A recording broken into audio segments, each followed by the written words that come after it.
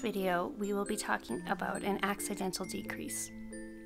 And what that is when you've knit 2 stitches together instead of just 1 stitch. So normally we'd go through 1 stitch, but in this case you will have accidentally gone through 2. And this is called knit 2 together or purl 2 together, and it's something that we do when we're shaping fabric, so when we're making hats or sweaters. But for the purposes of Knitting 101, we aren't decreasing on anything, so this will be an accident if you've actually done it.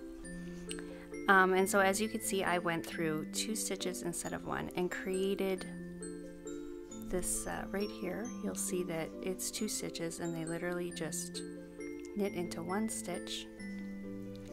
And I'll keep going, just pretending that I didn't do that so that you can see.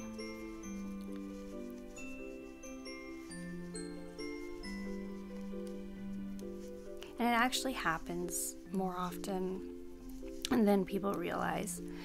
So always count your stitches when you're done your row, especially as a beginner, just to see whether or not you've accidentally decreased. So there you go. It's more obvious a little bit now.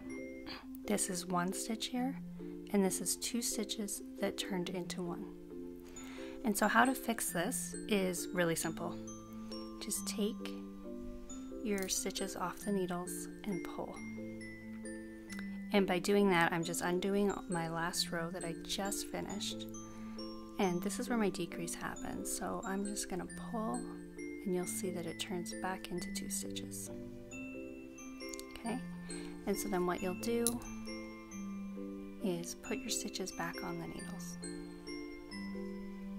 and then knit over again.